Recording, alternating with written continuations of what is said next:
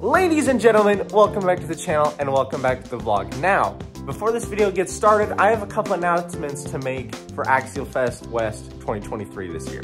One of those being, if you are going to Axialfest West 2023, leave it down in the comments down below. Let me know if you're going so you can come say hi to me or I can come say hi to you, vice versa. And the other thing is, if you haven't seen my last episode of episode 1 of Road to Axialfest, make sure to go check that out before you watch this video, because it's episode 2, and last time I checked, 1 is before 2. Am I right? So, let's go over the other announcement. Now, the other announcement isn't so much of a surprise now, because I did tell my Instagram followers before here on YouTube about this announcement, and that's why you should go follow me on Instagram at HumphreyRCAdventure. Now, here's the thing. The hats. Now, let me explain why I got hats. Okay, so the reason I'm bringing up the hats is no, they are not for sale, and no, I am not giving them away. There's 3 hats, 2 right here and 1 on my head, and the reason I'm bringing this up is because, well, 3 hats, and there's 3 members of my crew, the Humphrey RC Adventure crew for Axialfest. Now, if you see one of these hats out and about, they are part of my crew, and if you say hi to them, you might just get 1 of 50 stickers. That's right. There is only 50 stickers for Axialfest this year. Last year, there was only 10, maybe 25, and I ran out in 1 day. So, if you want a sticker, make sure to say hi to me or someone from my crew. So, let's get into the video. Okay, guys, so other than the hats and the stickers, which you'll be able to see at Axialfest West 2023, we have some packing to do. Now here's the struggle, is we gotta get this truck, this trailer, and this Can-Am, their controllers, and my tools in these 2 bins. So yeah, today's video, we're packing. Okay, guys, I'm sorry, but we have to pack the first class package first. The build is in one of the bins, but it pretty much takes up the whole space in the bin. I mean, that's almost bumper to bumper there. And then I have some bubble wrap that I'm gonna put around it just to protect it so it's not all wibbly wobbly in the back of Papa's truck. But this is gonna have to be mixed in with the tools, because I don't even know if the regular Gladiator is gonna fit in here. That's gonna be tight, so let's check it out. All right, guys, so last year I took the camper off for transport, but this year I think we're gonna have to leave it on. So let's give this a try here. That there, move this down here. Okay, so I just realized that pretty much none of that was caught on camera, but it's in. It's barely in, but it's in. God, that's close. Okay, so both the trucks are in their bins, but now we gotta put the trailer and Can-Am in one. I might have to get a box and put it in a box. Because the trailer I'm not as worried about. Honestly, I don't even think the trailer was in a bin or box last year, but we're gonna have to put it in a box this year because we have multiple trucks going and multiple crew members going this year.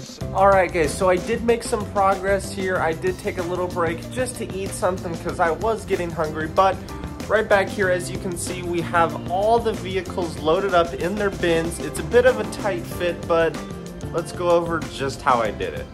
Okay, so everything's in, and this is kind of in. Yeah, it'll fit.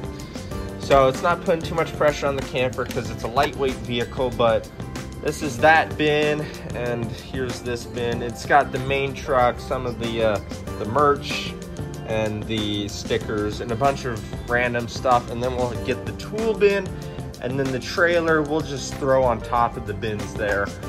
Once the lids are on, if I can find the lids. That's the problem we're facing right now. But last year, I took both bins, but the camper and trailer and Can-Am had this bin right here, and the truck got its very own bin with a bunch of tools and stuff. So I don't know, it's gonna be an interesting one, but let's, I just have some things to take care of real quick and we'll get back to it.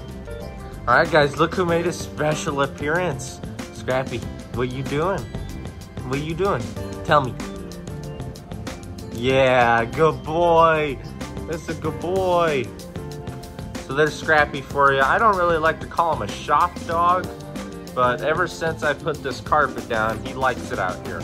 And it's warm, because as you can hear in the background, the AC is on, and it doesn't work quite well out here, but he enjoys it, and it's nice having a little friend out here while I'm doing stuff. Okay guys, I know this is supposed to be a packing video for Axialfest, but when Scrappy's in the shop here, it's a different kind of video. But the last thing I wanted to say was Scrappy here. Hey, come here.